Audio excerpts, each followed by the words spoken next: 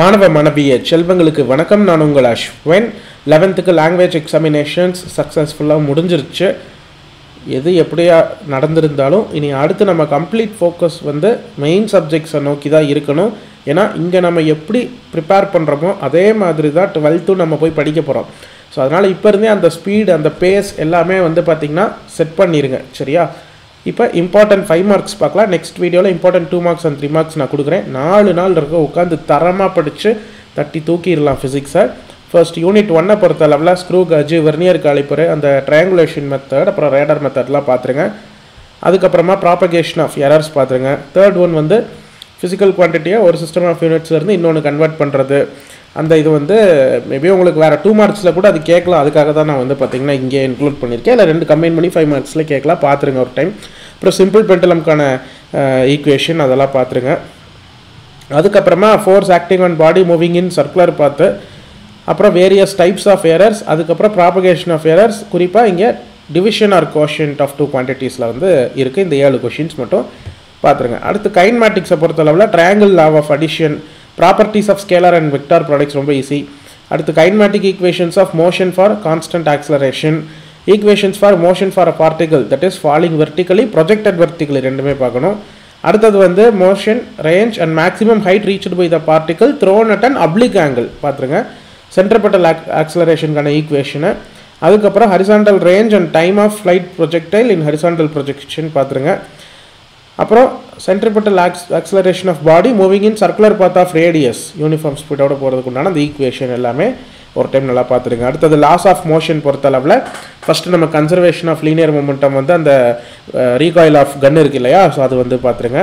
கொஞ்சம் இம்பார்ட்டன்ட் கம்மி தான், பட் இருந்தாலும் நம்ம பார்த்து வச்சுக்கிறது நல்லது எல்லாமே. ஏன்னா எப்போ எதை கேட்குறாங்கன்னே தெரில இல்லையா, அதான். அடுத்தது explain motion of blocks connected by string in vertical motion, horizontal motion. அப்புறம் origin of friction so that in incline plain angle of friction is equal to angle of repose. அப்புறம் பேங்கிங் ஆஃப் ட்ராக்ஸ் கொஞ்சம் important.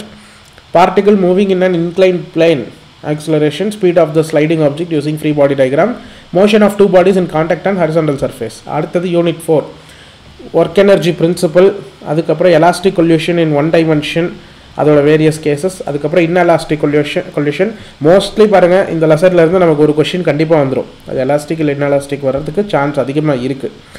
அடுத்தது elastic potential energy with spring mass system, velocity of body moving in circle, அதுக்கப்புறம் அதோட tension, motion. அடுத்து 5th unit motion of system of particles and rigid body, parallel axis theorem, perpendicular axis theorem, very important. இதுவுமே நமக்கு வர்றதுக்கு chance இருக்குது.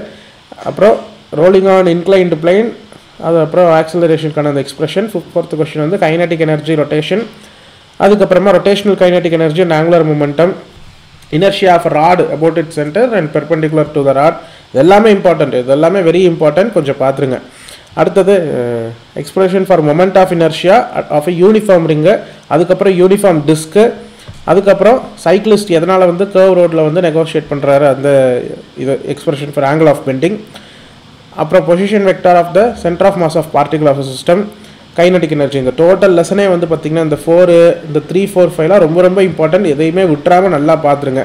அடுத்து gravitation பொறுத்தளவில் gravitational potential எனர்ஜிக்கான expression. அதுக்கப்புறம் prove that points near the surface of the earth the gravity potential of the energy is U is equal to mgh. Variation of G with latitude altitude depth from earth surface, expression for escape speed, time period of satellite orbiting the earth, expression for energy of satellite, apparent weight of man standing inside the elevators.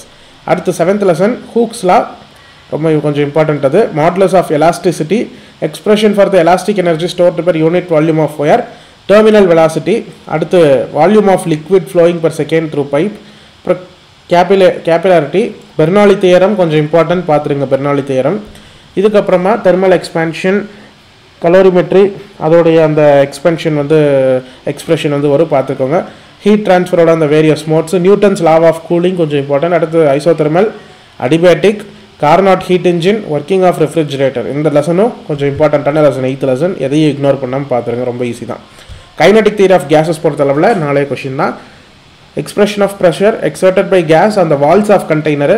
அதுக்கப்புறமா total degree of freedom, monatomic, டையாட்டாமிக், ட்ரையாட்டாமிக், 3மே ரொம்ப important, பார்த்துருங்க. Maxwell Boltzmann distribution, அதுக்கப்புறம் மீன் free path of case, 4மே பார்த்துருங்க.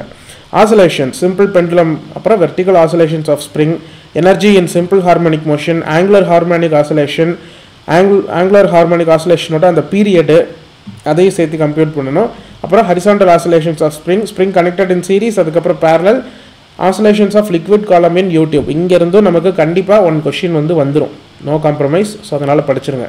Unit 11 வேவ்ஸை பொறுத்த அளவில் velocity of travelling wave produced in a string, velocity of longitudinal waves in elastic medium, n correction in resonance air column apparatus, Newton's formula for velocity of sound waves in air, அதுக்கப்புறம் லாப்லேஸோட அந்த correction, factors affecting speed of sound in gases, அதுக்கப்புறம் equation for constructive and destructive influence of sound waves, how over don'ts R produced, Doppler effect, அப்புறம் source இன் motion அந்த cases இருக்கும் இல்லையா, அது எல்லாமே பாருங்கள். Okay students, thank you.